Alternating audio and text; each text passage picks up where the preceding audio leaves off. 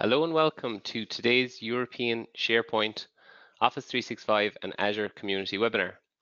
My name is David and I am delighted to be joined by Asif Remani, MVP, MCT of Visual SP USA, who will be talking to you today about 5 things for immediate impact on increasing SharePoint adoption.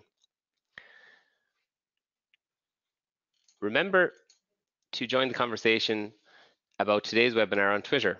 Our Twitter handle is @EuropeanSharePoint, @EuropeanSP, and our hashtag is #ESPC19. Don't forget to check out the Resource Center. This is packed with the latest blogs, ebooks, webinars, and how-to videos. Simply visit sharepointeurope.com and click the content link at the top.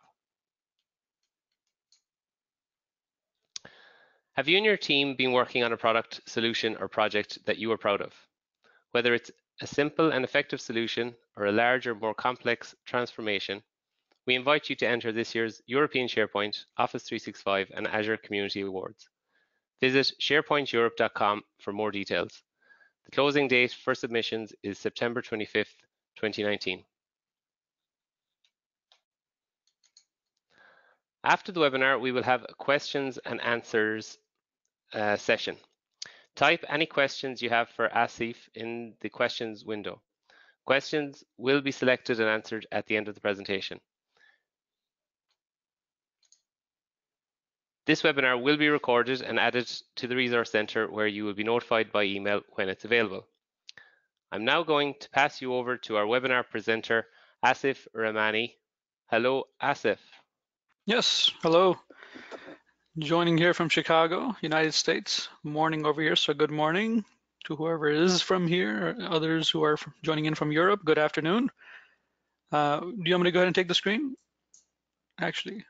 Absolutely, I'm sharing the screen now. Okay. So over to you. Alrighty. Gonna go ahead and do it, and then you let me know when you can see it. You able to see my screen? Yes. Okay. So, hello everybody. Thank you very much for joining me. My name is Asif Rahmani, as David mentioned. First, before I start, there's a quick survey that I like people to take who come to my sessions when I do them in the United States and actually in Europe as well. This is the link to the survey, visualsp.link/SP survey. Very easy, not that painful type of survey. Let me click on it and show you exactly what it looks like. Here we go. So it just asks a few questions like the SharePoint and which version are you in, which services are you using in your company, and things like that. There's only a few like this. The reason for that is I have you do this survey, then I show it to you within the actual session that we're going to do here. It's good for you to also know what kind of people are thinking about this topic that we're all talking about right now, which is SharePoint adoption. You know, which company are you in? I'm sorry, not physical company. What I mean is what type of people, what kind of company you keep, basically, of the people that are talking about this thing. Hope that makes sense. So if you could fill out this survey, I would appreciate that. I'm going to go ahead and move on. So it's visualsp.link/SP survey, and then I'll come back to the results of the survey in a few minutes. All right. What I'm going to also do maybe David can help me also is put this in the chat. I'm going to go ahead and see if I can put in chat here. No, it won't let me put that here. So David, if you could, I'm going to go ahead and put it into the chat for us. And if you could put it in the chat for the attendees, I would appreciate that. And I'll keep going here.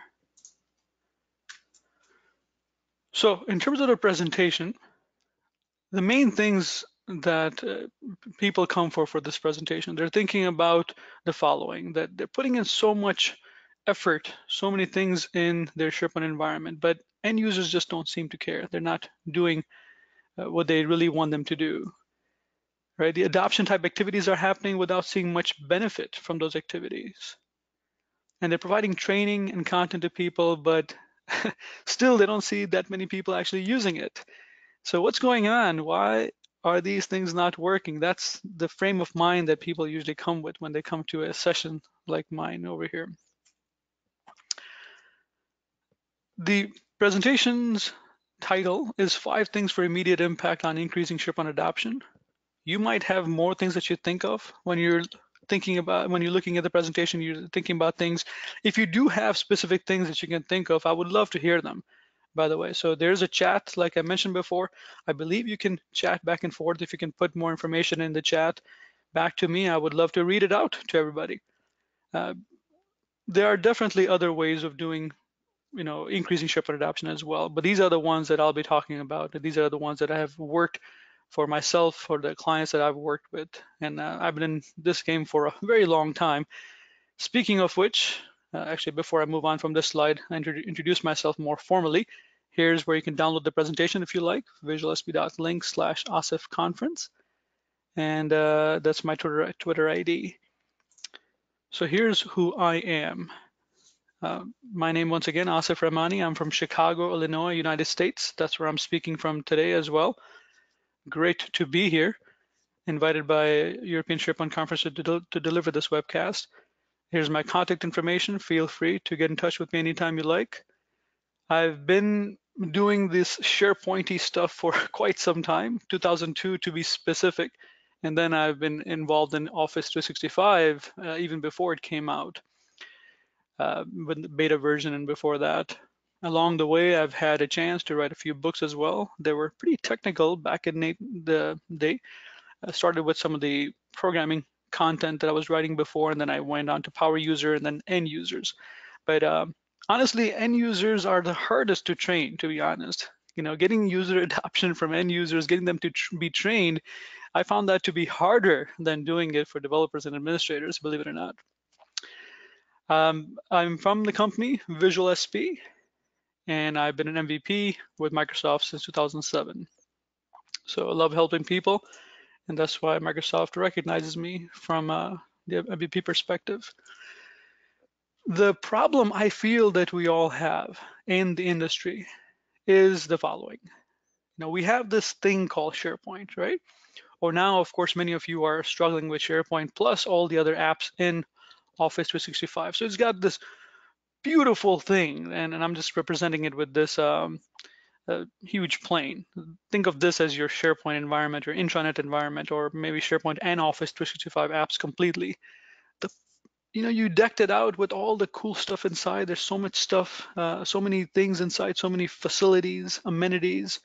However, the problem is, and this problem is a pretty big one, is where are the passengers, right? What's wrong with these pictures is there's no passengers. And I see this time and time again in many, many intranets where the usage is not that high. People are not actually coming to the intranet or not using the Office 365 apps. And that's what we're going to be talking about. As we're talking about this thing, also keep in mind that you don't want to make the same mistakes again. And I'm not saying that you guys have made mistakes. Hopefully you haven't, but there are many, many companies out there who are making the same mistakes again and again when they're going from SharePoint 2003 to 2007 to 2010 to 2013, 2016, 2019, SharePoint Online, etc. You don't want to do that because that's what Albert Einstein would say would be the definition of insanity, doing the same thing over and over and expecting different results. That, oh, we're going to get more users using our intranet. Why? Why would they do that? That why is super, super important. Okay, if you already tried training them, if you already tried threatening them, if you already tried providing great resources to your people and nothing has worked, then why is it going to work this time? So maybe it's time to try something different. One of the things I talk about a lot is a concept of user adoption as a service. You don't just do user adoption for a week at the launch time or a month or even for 3 months. It's more of a user adoption as a service, not as a project approach. What I mean by that is not that this becomes your full-time job. That's not what I'm saying. However, there's got to be an ongoing way of supporting users, helping them do their job. The more you automate things, the better it'll be for you and better it'll be for them. And how that could happen is some of the things we're going to be talking about here. What kind of processes you can put into place, what kind of support you can provide them as well. So it just works for them. Okay. A good friend of mine here in the United States, Sarah Haas, she also speaks a lot of about the same things that I speak about, visit user adoption. I really like this quote from her, and I put into my presentation that user adoption is a journey, not a destination. If you stop investing and engaging your users, adoption will slow and eventually die out, right? Sarah has worked for some pretty big corporations here in the United States, such as Best Buy. Best Buy is a pretty big retailer here, electronic stores, and they went through the same things, right? She was the SharePoint admin over there, same challenges. They eventually made a champions program, and which I'll be talking about in my presentation also, and that worked wonders actually for them. But you have to be very specifically invested in engaging your users so they want to use what you provide them. That's the main story here. So without further delay, let's talk about number one thing. Look for and solve a critical problem, right? Look for and solve a critical problem. Why? Because it's all about WIIFM. What is WIIFM? If you were in my presentation room right now, I would ask you guys if anybody knows, raise your hand and let me know. Unfortunately, I can't see you through the wire through online here, so I'm going to tell you what it is. WIIFM is what's in it for me. That's important for everybody. It's important for my kids, for example, anywhere, young kids, adults, seniors, don't matter who you are, male, female, information worker, non-information worker, everybody's thinking about what's in it for me when they're doing certain things. All right. It could even be altruistic reasons as to it gives me satisfaction. But even then, at the end of the day, in our brain, the first thing that comes to my mind is, why am I doing this? What's in it for me? Now, before you even get to this thing, you have to make sure that executives also understand about this issue, what's in it for them. And if there's an actual challenge, they need to understand that challenge before going and being on your side to help you to help the users. I've noticed also that when executives are not on your side, then nothing that you do works, unfortunately. Just nothing, doesn't matter. The executive sponsorship has to be there before you even try to solve the pain points of your users. What I found also for this one is executives love data. So if they're not on your side already, show them the data. All right. The type of data, for example, you could show, and that's just one of the examples, is a SharePoint challenge survey. All right. What is the biggest SharePoint challenge? These kind of surveys have already happened. In fact, there's one that I'm showing you over here. If you go to visualsp.link/SP challenge survey, you'll get to this thing that you can download and have available. When 376 organizations were asked, what is your biggest SharePoint challenge? What did they say? 32% said increasing adoption. Right after that, 21%, governance, being able to let people know what they should and should not do and why, policy communication, things like that, and then self-help. Okay, so these things are big challenges, and executives need to understand that this is the challenge so they can get behind you with the support.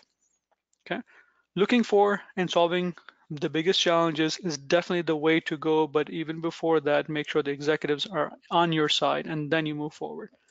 Now, before moving on, I'm going to tell you a quick story here. Now, I know I have limited time, so I need to make sure I keep the time in front of me. All right. Let's make this quick. In Tennessee, United States, we meaning our company actually did a project quite some time ago. And I want to tell you the story because I think this is going to help you a lot understanding the pain point and what I'm talking about over here. What's a pain point, what's not a pain point over here. So here's a story. In Tennessee, there were two buildings owned by an organization which actually was being funded by Department of Defense, which, as you know, in Department of Defense, United States, they have a lot of money. That's not a problem. So it's building one, building two. Building one is where executives sat. Sorry, bad writing. Building two was where the PMs, the secretaries, the engineers, all of them sat over here. Okay, so engineers, maybe I'll put that down here. All right. In this corporation, this place over in the company, we were actually brought in as a team to look at inefficiencies and try to solve those inefficiencies with SharePoint. This is back in the day of, I believe, SharePoint 2010 at that time. We were brought in, we went straight to building 2 first, and the first thing that we saw is there was a secretary. Okay, this secretary over there, her main job was to run reports and then present those reports to executives. She ran the reports using Excel 2010, I believe, and then she went walking to the other building every morning to present that report to the executives. Excel 2010 on the desktop, not Excel services, not SharePoint. They did it, she did it over there, and then she walked to the other building to show the report to them. We thought, well, that's a pain point right there. Let's solve it. And our answer was, we're going to use Excel services, we'll use reporting services, we'll use dashboards, we're going to use alerts. So reporting services runs after the Excel services has computed everything. It sends out an alert to executives. It shows them a dashboard. She can put in some comments, and everything can happen within minutes, right? Before we could implement that, we had 2 stakeholders that we needed to talk to. First, we had to talk to her over here and explain to her that's what's going to happen. We explained it to her and asked her, does this make sense? Is this what we're going to do? Her answer was no, this doesn't make any sense. What I'm doing right now, it's working fine. I'm not sure why you're trying to change all the processes on me. Obviously, change is hard. For her, for everybody, change is hard. So we understood, fine. Then we went to the executives over here and we asked them, executives, what do you think? This is our plan. It's not going to cost you that much. We can do most of the stuff in no code ways, and it's going to save you this much money, this much time. Now, what they said surprised us because we thought this was a home run easily. What happened there was they said, no, this doesn't make sense. Now, the moral of the story is the answer that they gave. Okay, the answer they gave was, listen, this process is working not just because she comes in and presents the data to us. There are a couple other things that you have to remember. One is that when she's there, we can ask her any questions we have about the report, about the data, about all the trends and stuff like that. And the human interaction is wonderful every day that we can get. But even more than that, we know that these people, the PMs and engineers, have their own lives, have their own frustrations and things like that. And when she comes over every day, we get to ask her about how things are going in building 2. Okay, that the water cooler type of conversations that are happening and what she's telling us that's happening every day, that's priceless. How do you replace that with technology? And we had no answer. You can't replace that with technology. Once again, the reason I'm telling you this story, and sorry if we got too long over here, but it's important, is because this seemed like a pain point that we were looking to solve, but there was no pain point. Yes, it took her half a day to do this every day, but the executives and the secretary herself were super happy with the way things were going. It was necessary. Look for a true pain point. Otherwise, if you make a mistake like we almost did, where if we had solved for this apparent pain point, nobody would have used it. Okay? So that's the story in here. Hopefully this helps. There's a website here in the United States which is very popular. It's called Craigslist. Now, I know in Europe also this exists, but I'm not sure how many people are actually using it. But the point over here is that look at how this website looks. I think personally it's a terrible looking website. There's no branding. It's just a bunch of links. This came out way back where we had classified ads here in papers, and the people used to go to classified ads to find services, computer services, or other kind of services, items wanted, things like that. When this website came, it almost killed the business for classified ads. Why? Because it solved a pain point. It solved a problem that was there, and it had great adoption because it solved that problem. Not because it looked great, but because the function was great. Okay. So keeping this in mind, I've seen also SharePoint sites which look terrible. They do look terrible, but they have so much great adoption. and vice versa, where I've seen some great looking websites, which look great intranet, I should say, which have terrible adoption, right? So we want to keep that in mind, in my opinion. You don't want to just onboard people. You want to make sure that you focus on business outcomes. Business outcomes, even if it's 1, 2, 3, 5 things that you are giving them, very, very specific outcomes where you can measure them and say, all right, they're able to, for example, file a expense reimbursement from beginning to finish and get their money quickly, which everybody cares about. You go to a conference, you go to a trip, business trip, you come back, you file an expense reimbursement. Everybody does that, right? Or asset tracking, or many things like that where you can do, it's got to be something that has to be on that intranet that's quick and easy for them. And once they realize that business outcome, only then they'll be using that more and more often. Some of the examples of real challenges from the field, because of course you want to make things solid and real, not just talk about these things. So I'm going to give you some. Is, for example, onboarding salespeople to get revenue in the door quickly. For companies that are selling, for companies that have salespeople, this is very important for them. They need to get salespeople onboarded quickly, right? The quicker they onboard, the quicker the revenue can come in from them, and that's what all matters, obviously. Second, and by the way, these examples that I'm putting in are the real challenges that we have seen, and many of them have been solved without using any code whatsoever. They were quick, they were lean processes that were put into place, and people started using them right away because this was a true pain point. Not because it looked great, but because it worked great. Second one, this is what I was talking about, easier expense reimbursement process to get employees their money back faster. Providing one place for a person to see all their assigned tasks. There you go.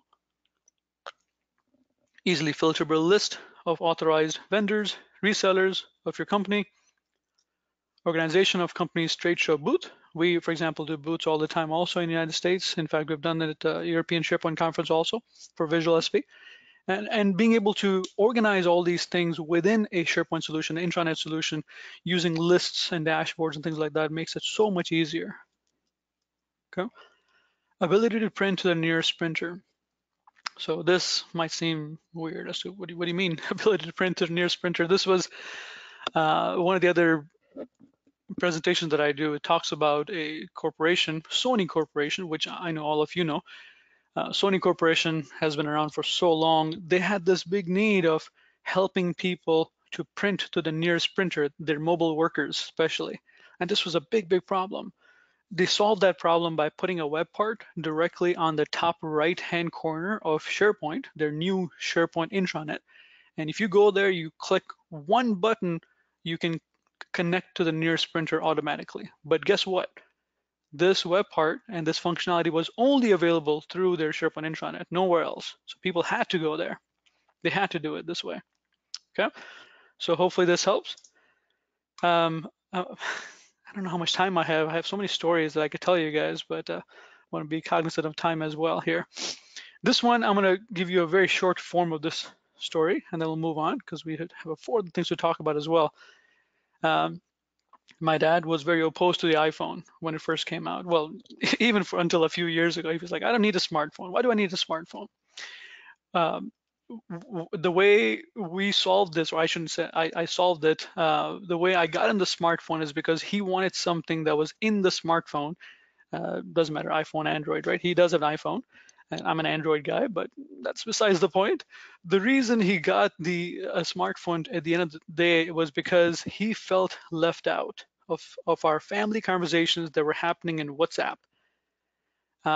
He resisted until he saw himself that, hey, I'm missing out all these conversations that are happening in WhatsApp. There's a huge group of 35 people in there, and I'm not there. So he wanted WhatsApp. He didn't want a smartphone. At the end of the day, he wanted a WhatsApp.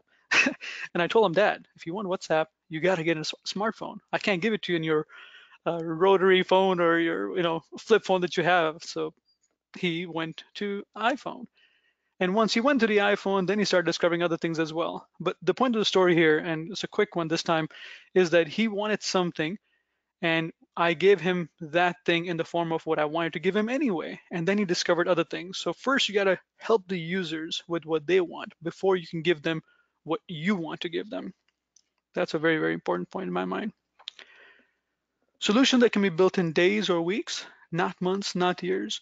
So you want to solve a real challenge and delight your team. The formula for creating these solutions is you want to do it uh, with people who are your evangelists, your believers, your champions. They're the ones who are going to help you spread this knowledge. And that's actually my number two. Identify and support champions and evangelists in each department. They're always already there. You don't have to make anybody a champion or an evangelist. You just have to identify them. So what I mean by that is influencers in each department already exist. There's always this Sarah, there's always this Tim, this John, who's everybody's running to. Say, hey, John, could you help me? Hey, Sarah, could you help me with this thing? And I'm looking to make an Excel macro, or I'm trying to do this in PowerPoint, or something. Now, these are influencers which within each department, within each office. Those are the people that you want to get on your side. You need champions because they're just one of you, usually. I talk to so many people around the world, literally, and they tell me that I'm the only SharePoint admin in my company. Oh, it's so difficult. 5,000 people, 10,000 people. Sometimes there's two people who are the SharePoint admins, and now the SharePoint and Office 365 admins. And it's difficult. You need help. You need other ownership and accountability across departments and across business roles. These champions will help you create and sustain the excitement that you want there to be there. You can't push all by yourself. You need local and decentralized support from these folks. Trust me, this really works. These power users, like I said, they're already there. Um, you just need to identify them and get them on your side. Obviously, the next question comes, why would anybody want to be a champion? That's additional responsibility, additional workload. Why would they want to do it? I'll tell you why they would not want to do it first. Okay, many people think, okay, well, we need to reward them in terms of bonuses, in terms of higher salary, because that's going to increase their, the job responsibility. I've never seen that work. I've literally never seen that work. When you give more money to someone as a main motivator, that sounds counterintuitive, but that never works. It's not more money that most people want. It's additional types of things that you can give them that's going to motivate them. And these things always work, by the way. One of these things at least always work. For example, increased visibility to senior management. Their own exposure to senior management goes up. They have a say in the direction of the technology that you're going to be using. So before you roll out Planner, before you roll out Microsoft Teams, or before you roll out modern sites on your intranet, existing intranet, you are talking to them, you're conversing as to, all right, here's what we're going to do, here's how we're going to do it, and you're letting them ask questions, and then it becomes their baby as well. They're the ones who are involved in it. Okay, that helps a lot. Help define and shape business policies. Okay, so they're the ones who actually, not just technology, but also business policies and regulation stuff, they can also help with that.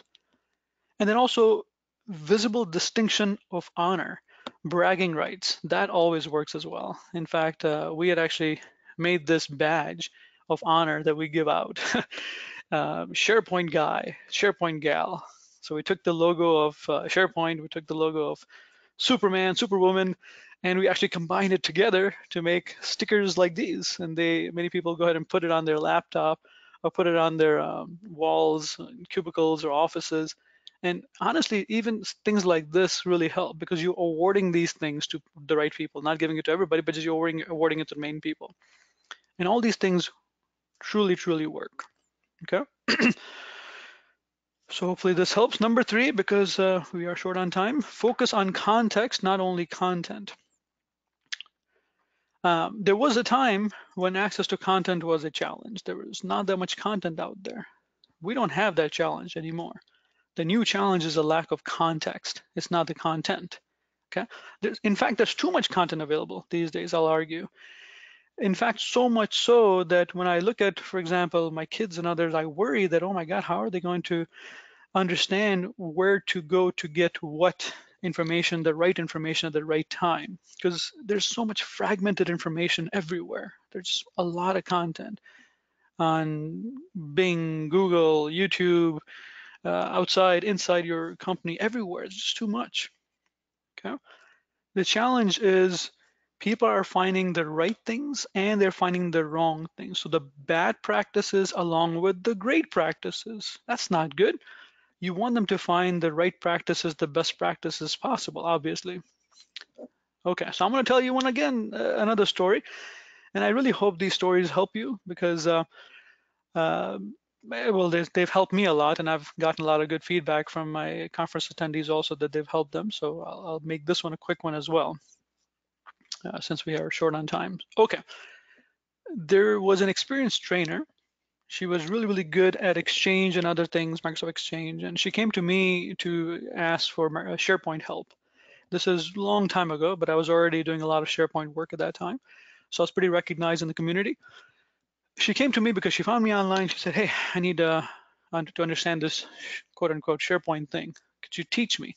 And she's like 15, 20 years my senior, very, very well spoken, experienced trainer, more experienced than I was already at that time. But we met at a coffee shop. Okay. She wanted the help, and I said, sure, let's do it. First thing she did, she opened up her laptop. Okay, she opened up her laptop and started showing me, here's what I got so far. I'm about to roll this out tomorrow, and I just need some quick answers, so I'm on my way. In an hour, we should be done. I mean, not many pleasantries at all. She was just all business. Let's get this going. Let's get this done. All right. So picture this now. I'm assuming many of you are on the call who are SharePoint admins, or at least have been, and understand SharePoint Central Administration back in the day, especially maybe it's the current reality for you, SharePoint servers, administering it. So here's what she had. She had a web application, SharePoint Central Administration, which is a web application, right? So SharePoint Central Administration, she showed me that, and then she said, okay, I made this SharePoint site collection under the SharePoint Central Administration, and I'm going to invite all of my people in the company, all of them, in the site collection so they can start managing documents, sharing information, blah, blah, blah. And I'm thinking to myself, wow, I didn't even know this was possible. Why would you make a site collection under SharePoint Central Administration? Yes, you can technically, but why would you do that? That's a really, really bad practice. Now, I didn't tell her that. I just said, whoa, whoa, okay, hang on a second. There's a better way. You want to segment that out. You want to have a separate web application that's your true intranet. Within that, you want to make a site collection. And I don't want to go too technical here, but I think you understand what I'm saying, that this was a big no-no. You don't want it to be a same web application where central administration is there and a collaboration is happening there. But how would she know? That's not her fault. How would she know? She saw this on a video or some kind of blog or something, and she just started doing it. Like, oh my God, this was a big issue that was waiting to happen. So you want to make sure the right information get to the right people at the right time. Okay? Otherwise, you're going to have a big, big problem. Now, the easiest way to do it, the best way to perform that knowledge transfer from your head to your user's head would be the following. Unfortunately, this is not possible yet. We can't just transfer information just like that by infusing the information directly from our head to users' heads. So the next best way is to deliver just-in-time help to users. Just in time and just enough help. Okay? You don't want users to blindly follow the advice that they find on the internet, because that's exactly what happened with her as well. That's a bad idea. You want the end users to have the information right there where they're working. You want to deliver the help in place. They're not usually motivated to look for those answers outside. Some will on Google, on Bing, but they might find, or they will find, the wrong answers as well as the right answers. So you want to be careful of that. You also want to not overwhelm them with too much information. So I've had many, many companies who's made, and I'm talking about many, many companies that I've seen who have made amazing looking wiki sites with hundreds of videos and screenshots and documents and all kinds of stuff. And then they look at the traction of how many people are actually using that wiki site, that training site, and it's not many people who are doing it. Not because the content is not great. The content is great. The problem is that it's somewhere over there that people have to remember to go to when they need it, and not many people actually do it. You want to provide the content, you want to provide the content, the education, the help directly in context to where they are. That's super, super important. In context help directly on in the environment. I'm not going to this right here, but in my conference sessions, I actually show exactly how I even created the slide deck in PowerPoint with some contextual help that Microsoft provided me. But we're going to skip that right now. A few minutes, I'm going to go ahead and take a break also and show you those results that I was talking about before, the survey results, but let's keep going for now. There's a good way, there's a better way, and I believe that there's a best way also of giving contextual help to users. Now, I'm calling it help, I'm not calling it training, because that's exactly what it is. It's in context help to users, okay? One is you can have these quick reference sheets like this one. So for example, this one is a regular SharePoint Classic site. This one is a modern document library. In both of these things, you can go ahead and print out something like this and give it to users. They can have it on their desk, they can have it on their screen when they're onboarding to a new interface, right? Or even if they've been there for a while, but they don't understand what is this ellipsis going to do for me? What is this eye going to do for me? And things like this. This is pretty helpful to have a screenshot like this directly on your screen or on your desktop as a user to reference, right?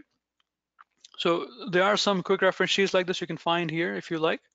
SP quick reference, visualsp.link SP quick reference, you'll find that there. Take advantage of that, I would suggest.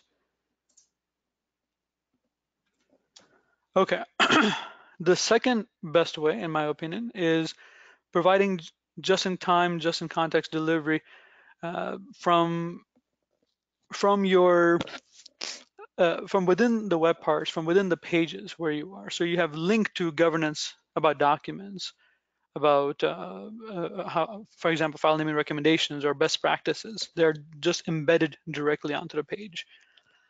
I think this is a great idea because before they're uploading files, they can look at the file naming recommendations and then do that accordingly. The problem that I found with this one, or the challenge, is that you have to do it manually, then you have to maintain it manually for everything. That could be a lot. There's if you have to do it for every single document library, there's a lot to maintain. Otherwise, this is really a good way of doing so. Another way of doing so, actually, let me pause my screen here for a second so I can switch. The other way of doing so is the following. I'll show you one way that we do it within our company. Obviously, there's many other solutions like that also, so whatever makes sense for you. But okay, so I'm unpausing it now. What you're looking at is OneDrive. So if as a user, if I'm at OneDrive, or if I'm at SharePoint, if I'm wherever I am, I should be able to get help directly where I am. So there should be something, for example, like that. Need help? Yes, I need help. And you click on it as a user, and then you get help right there. Okay, so that's what we do as Visual SP, the company over here. For example, modern document library quick reference, what I was showing you before. Something like this appears directly onto the page. So it's right there. It's not somewhere else. It's not even on my desk. It's right there. I see that. Okay, that's a quick reference sheet. Or if I click on syncing, how do I sync files to my computer? And guess what? It just points to it and say, oh yeah, this is how you do it. Oh, great, thank you. Then they click on it. Or let's see, SharePoint permissions and groups. What are they all about? You can click on it and they actually see a document in this case, hopefully. It's a test environment, so some of the stuff is not here. Okay, what is a document library? Things like this. All this information is right there at my fingertips. Creating new documents. What do I do here? You know, all that stuff is right there. Creating a document. Basically providing them help directly in context, and that's done in this case with Visual SP. You can do that with any kind of system like that. Okay. You want to get the help as close as possible to the user. That's at the end of the day what you want to do. You move on over here. Number four, peer-to-peer learning. Social learning is key in today's world. Um, I have a long story over here too, which I'll skip at this time. But training end users in just anywhere doesn't really work. Traditional training is not for end users, is my firm belief. You can definitely train people who are developers, administrators, power users, but true end users, they don't want to get trained, they want to get their job done. And there's a difference. So instead of training them, you help them, you support them, you help them for what's in it for them. All right. They really cannot be made to do things they don't want to do. So if they don't really want to learn the newest features of SharePoint or Office 365, no matter what you do, it's just not going to happen unless you want to get to extreme measures, which I don't recommend. You don't want to do that. So instead of training, you want to have awareness sessions instead of training. Okay.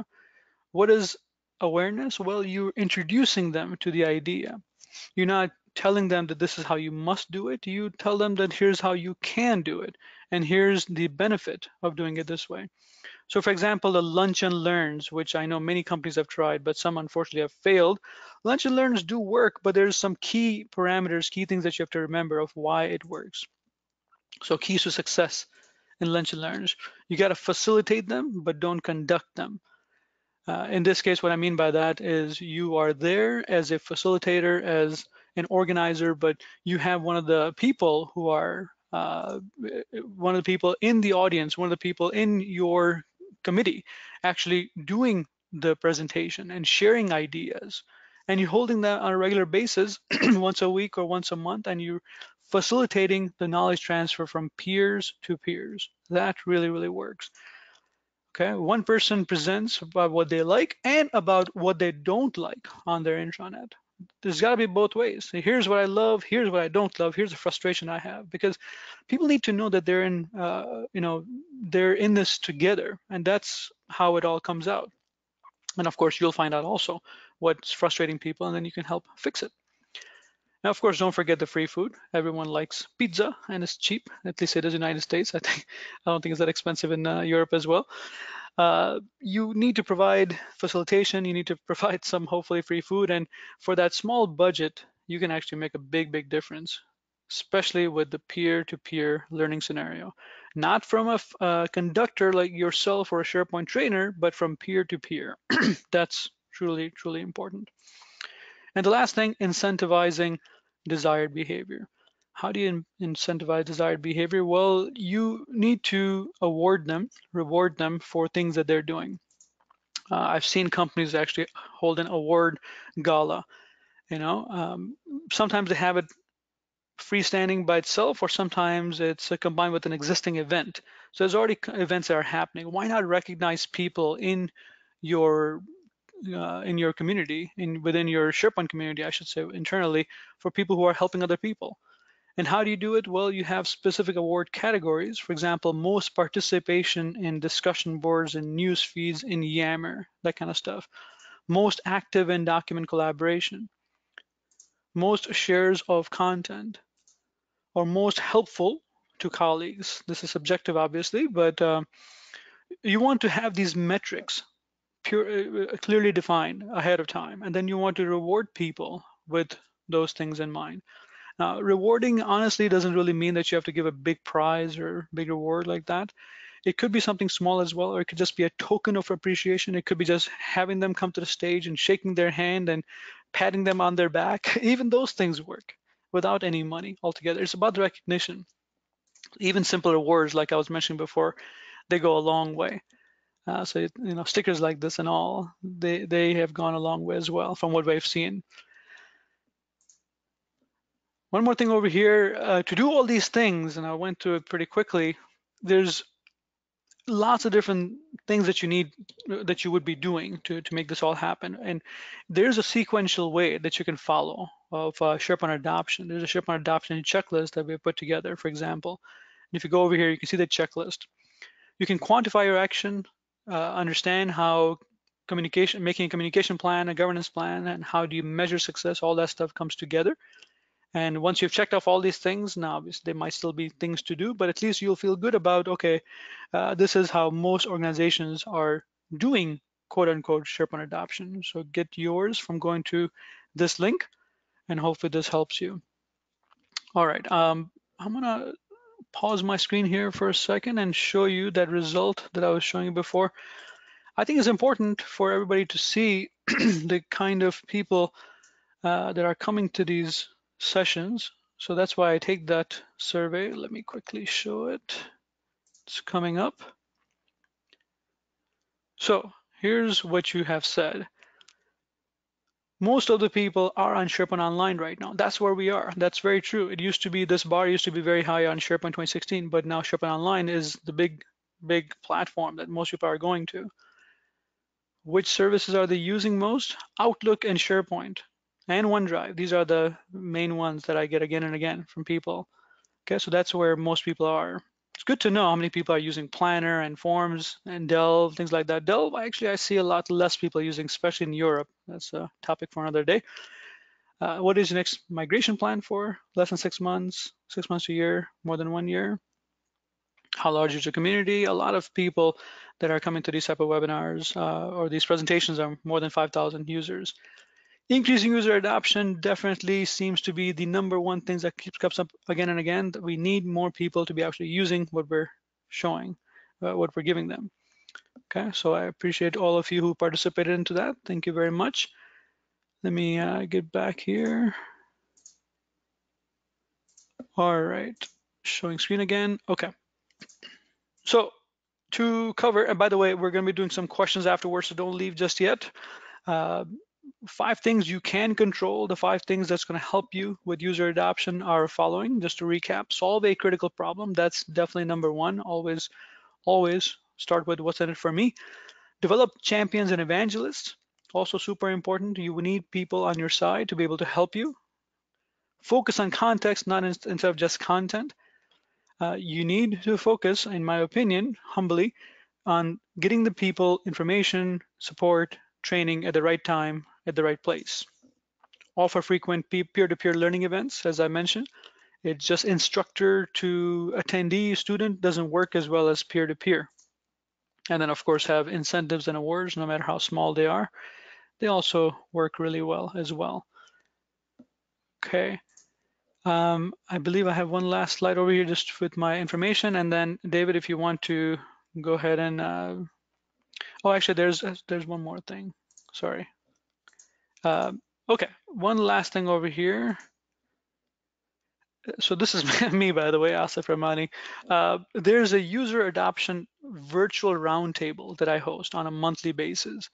And as you can see, this is a screenshot from one of those user adoption roundtable. Most of the people are from North America. We have a couple from Europe as well. If you email me, asif@visualsp.com, I can, if you like, I can add you to the roundtable. In there, we actually talk on a monthly basis about the same kind of things that we're talking about here in the presentation. You know, what's working for each, what's not working. People show their own intranet sometimes and talk about challenges and talks about successes. So if you would like to be in this roundtable, email me. We'll go from there. You can download my presentations right there. You can learn about Visual SP that I showed you at visualsp.com. If you'd like to provide the in-context help using Visual SP, it's right there. Connect with me online as well if you like, and Twitter and my email. And okay, so I hope this presentation was helpful to you. If you have any questions, we are here for you. David, I'm ready. Great, thanks, Asif. That was a great presentation. And as Asif mentioned, if anybody wants to ask a question, please use the question function on your webinar window. I just have one here, Asif. The question is, how do you know if the adoption efforts you are implementing are working? Yeah, that's a very good question, actually. You know, you're doing all these things, let's say these 5 things, but your boss asks you, how do you know it's actually working? One of the things that one of my attendees told me that, you know, when I asked that question myself also in one of my presentations, she's like, well, the support tickets start going down. right? The support tickets start going down, and that's why you know that adoption is working. People are using it more. And I actually disagree with that, in my opinion. Sometimes the support tickets go up because now people are using it more, and they're actually having more challenges sometimes of how do I make a new custom list? How do I get a new site? And how do I get permission to this existing site? So support tickets going down is not truly the way to measure it. It's the type of support tickets. Are they just people complaining? Or are they people who are motivated and they're struggling with something that you want them to do anyway? So keep that in mind. Second thing that I learned from Visa Corporation, they did this really, really well, was look at the custom objects creation frequency. What I mean by custom objects within SharePoint specifically is custom lists, new sites, editing and making new columns within existing lists, right? Making new web parts or plopping in a web part into an existing page. Things that are happening which are more customizing their environment. People trying to get permissions to an existing site. All those kind of events, if you are seeing that, that means they're engaged. And that engagement also translates into the adoption increase. So there's a few things like that. If you want to know more, you can contact me. I can send you a list of all things, for example, that we learned from Visa Corporation. They had a really good list like that. So let me know. I can send you more as well. Good question. Great. There doesn't seem to be any more questions coming in at the moment, unless anybody else wants to raise a hand or ask a question now. And if you have questions even afterwards, sometimes it happens, obviously, there's not enough time here and you think about, oh man, I wish I had asked this question, please feel free to email me directly, asif@visualsp.com. I would love to engage and talk to you about it afterwards. Perfect. That's great, Asif. So I guess we'll wrap it up then, unless you want to, unless there's anything else, Asif. No, just one last point over here. The thing that I mentioned, the what's in it for me, honestly, if you started with that, and if you started with the why of why do you want people to use it and why should they care, that will answer everything afterwards. But starting with why and starting with the WIAFM concept has at least provided success for me and many of our customers, our clients, and I really, really hope that it provides the same success to you as well. Feel free in the middle, of course, if you have challenges, questions, folks like myself and others in the community are open to taking questions and to help. So feel free to reach out. Don't be shy. That we all help each other. And that's the reason the SharePoint community starts with the word share. And it truly works. We all share a lot of ideas and content. So thank you very much for the opportunity, David. Great for being Absolutely, here. that's a nice thought, Asif. I just have one question here from Cara, actually. Her Okay. question is, how do you describe Teams? How do you describe Teams? Is Microsoft Teams, I think Kara is asking, right? I think so, right? Yeah. Yeah. The biggest Yes. question that I get is how do you describe Teams and also how do you differentiate Teams from other mechanisms? Um, Now, obviously, we all know this is not a secret that Microsoft created Teams because they needed a way, first of all, to have a step up after the evolution of Skype. And second, there's another product called Slack in the market. Obviously, Slack is a great product, but Microsoft needed something also in their arsenal to make something that's better, and it combines all technologies together in one way.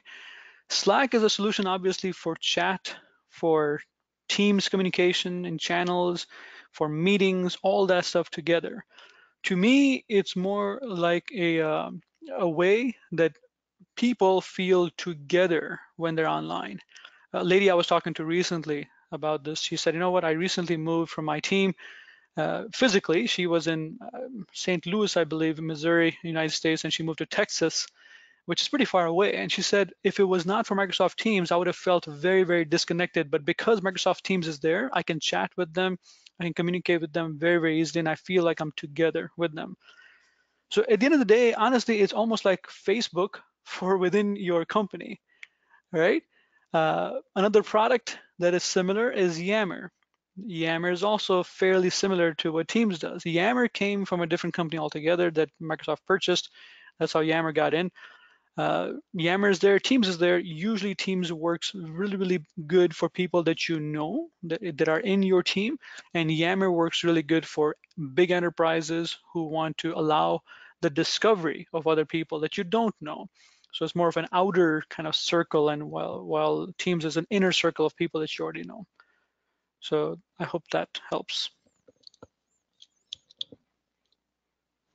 Great. Thank you for that. So I think we'll leave it there then, if that's okay. Yeah, And I just want to say thank you once again to Asif for taking the time to complete this webinar, and we really appreciate that. my pleasure. Great for being here. Thank you for the opportunity. So finally, just want to end the webinar and say that check out our website, sharepointeurope.com, for further details on our upcoming webinars, and be sure to visit our resource center to see all previous episodes. So thank you all once again for joining. Take care and goodbye. Bye-bye.